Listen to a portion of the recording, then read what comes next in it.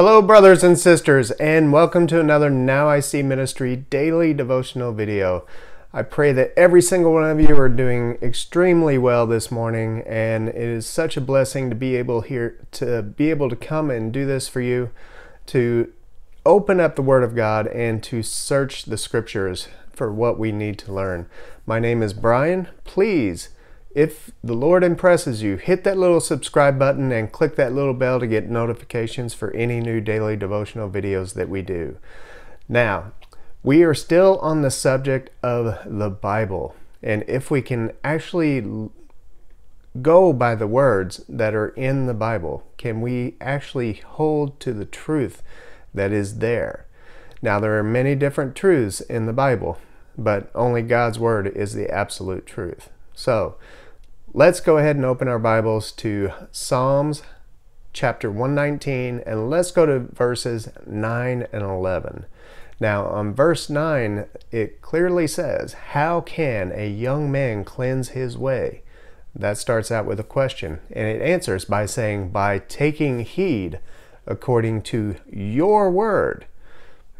Now, down in verse 11, we go, "But to your word I have hidden in my heart, that I might not sin against you." So, let's kind of break this down a little bit. Let's look at this a little more in depth. Now, he's starting out with the question of how can a young man cleanse his way?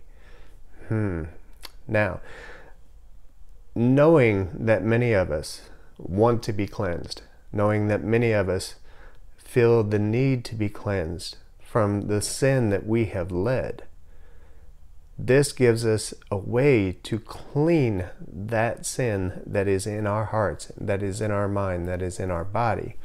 Now, how do we do that? It says by taking heed according to your word. Now, your is capitalized with a capital Y. So, your word, we are talking about the Lord's word.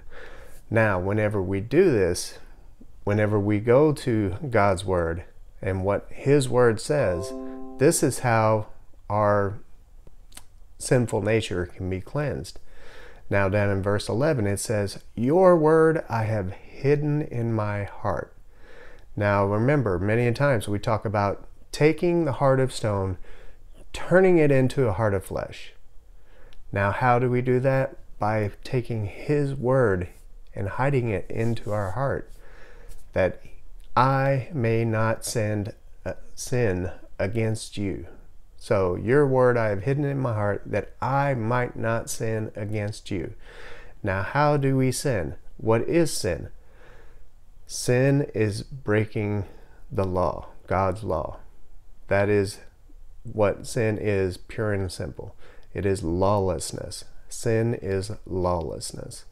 So, whenever we listen to God's word, and we go by God's word, we do not sin against God, because it is written in our hearts. Now, there are many different ways to hide God's word in our hearts. One of them is to look at these scriptures, like this one, put them to memory, and hide them in your heart. So this is what it means to truly have the secret places of the Most High, is within us, knowing God's word, not just understanding, but knowing God's word and what those words actually mean.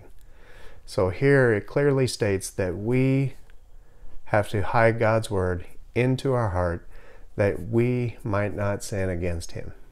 So, brothers and sisters, this is a clear scripture that tells us how much that we should cherish God's word in every single day of our lives. All right? So, brothers and sisters, I pray that this devotional has helped you in some way in understanding the Bible and looking into it a different way for you. Please, if you've made it this far, hit that little subscribe button over here, and maybe check out any of the other videos that we posted. It has been a wonderful blessing to be able to do this. And please, brothers and sisters, if you have any questions or would like to add a little bit more to these comments, just leave a comment and also give it a little bit of a thumbs up. So thank you, brothers and sisters, and have a most glorious, blessed day. Farewell.